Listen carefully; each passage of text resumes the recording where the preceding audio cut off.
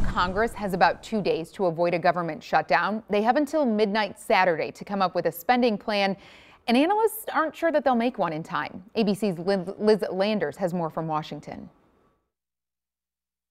Congress barreling towards a government shutdown as time continues to run out to strike a deal. House Speaker Kevin McCarthy is now negotiating with Senate Republicans and Democrats to add border provisions to the Senate's own stopgap funding measure to keep the government open. I've talked this morning to some Democratic senators over there that are more aligned with what we want to do. They want to do something about the border. One of the loudest voices blocking McCarthy from passing a short-term spending bill is far-right Florida Congressman Matt Gaetz.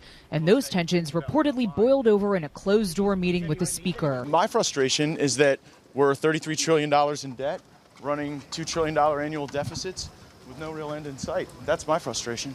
Congressional Democrats on the offense, criticizing the GOP for holding an impeachment inquiry on Joe Biden just 2 days before the government shuts down, pointing out the financial pain a closure would cost Republican constituents. In Chairman Comer's district, Republicans' shutdown will cost 8,937 of his constituents their paychecks.